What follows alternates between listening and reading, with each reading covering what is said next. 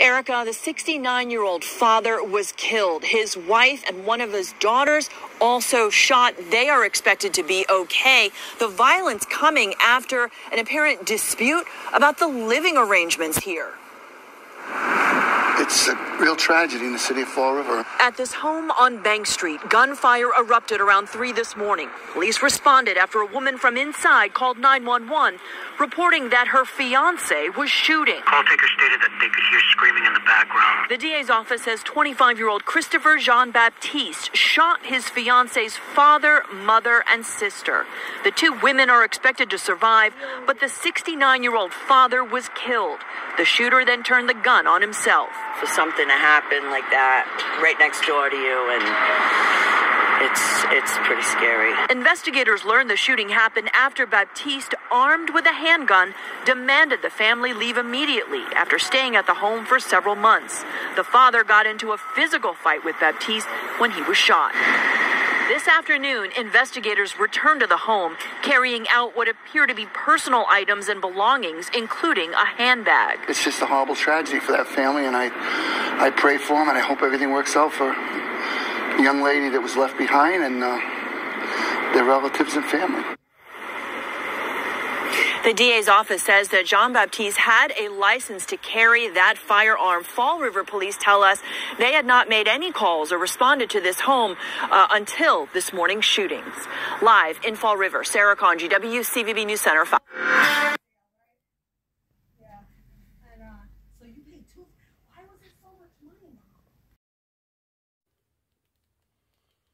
On Wednesday morning, a Fall River man shot and killed his fiance's father, wounded 2 women before turning the gun on himself in a shootout Wednesday morning, authorities said. Police received a 911 call from the shooter's fiance, saying he had just shot 2 of her family members and then himself at her home on 511 Bank Street. The county district attorney, Bristol District Attorney Thomas Quinn said the shooter, 25-year-old Christopher Jean-Baptiste, was taken to St. Anne's Hospital, where he was later pronounced dead. The fiance's father, Herbert Labasquin, 69, was taken to Rhode Island Hospital, where he was pronounced dead. The fiance's mother, a 59-year-old, and a 25-year-old sister were taken to St. Luke's Hospital. The women are expected to survive, authorities said. Authorities allege that the fiance's family had been living with the couple at Baptiste's Bank Street residence for the past several months, while they apparently looked for another place to live.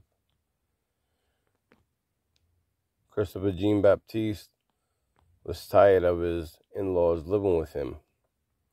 He told his fiancée Tuesday night that he was not happy with the family continuing to live with them. Hours later, while he was holding a firearm, Jean-Baptiste apparently told his fiancée that his family had to leave the house immediately. Labasquin apparently engaged in a physical struggle with Christopher, at which time Labasquin was shot.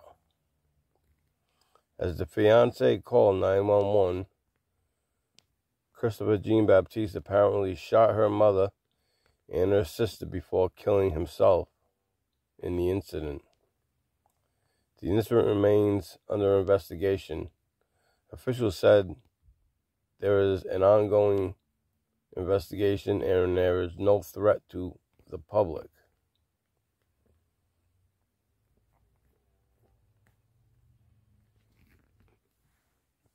Now, it's unclear exactly how long the fiance's family had been living with them. But, you know, this time of year, in the holidays, when things are stressful as it is, and in this city alone as it is, landlords are just going sky high with the rents, you know, and people are having a hard time working and they can't afford, the apartments that they're living in. And then you add into the fact that you got a father-in-law, a mother-in-law, and a sister staying with the couple. It's unsure whether the couple had children or not. But during the holidays, you know, it adds to a stressful time. People are worried about bills and you know, working and, you know, after the past couple of years we just had with people working and COVID being around, things are not stable, you know, and to have a family living with you and your fiance and you being the odd man out,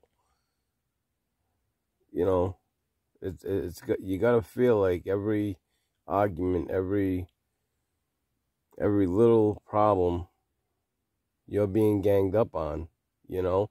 You got your fiance living there with her family.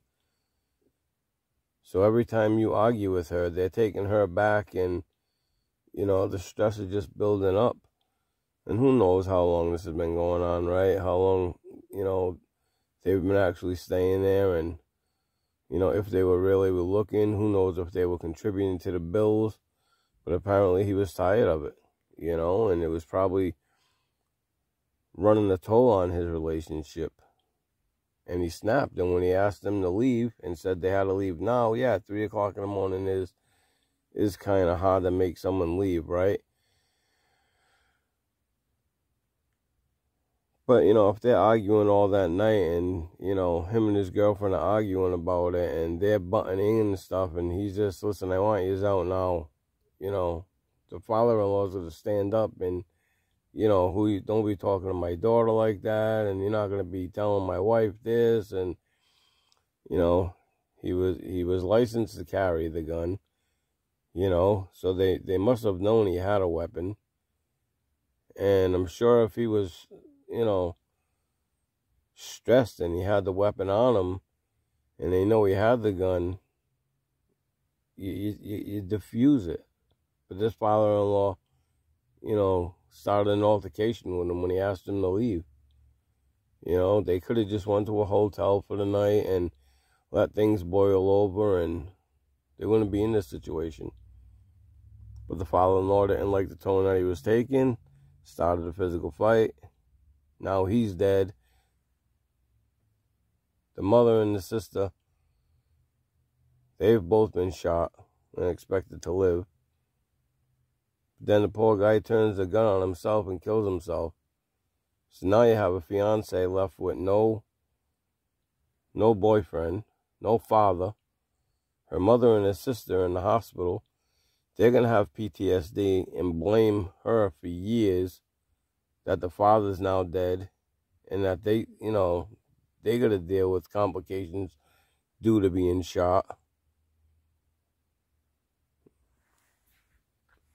And every year over the holidays now, a couple of weeks before Christmas, it's going to be a memorial. That's just going to be unbearable. And who knows if this is going to rip the family apart.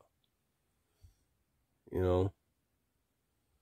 But I'm sure police are going to do their investigation and see how things really transpired. I don't think there'll be any more charges.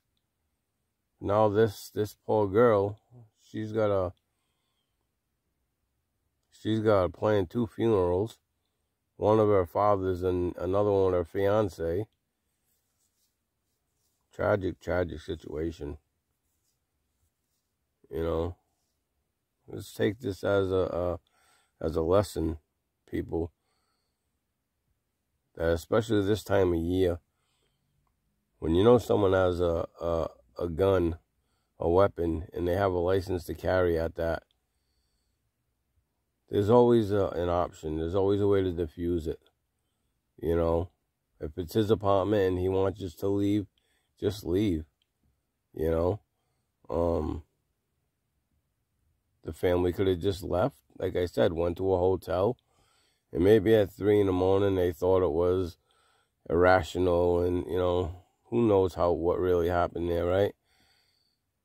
The fact of the matter is it is his apartment.